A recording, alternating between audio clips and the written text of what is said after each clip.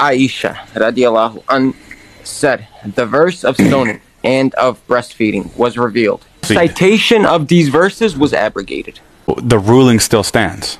While the rule remained, yes, the ruling still stands. Okay, so you believe that a woman today, by ruling, can breastfeed adult men.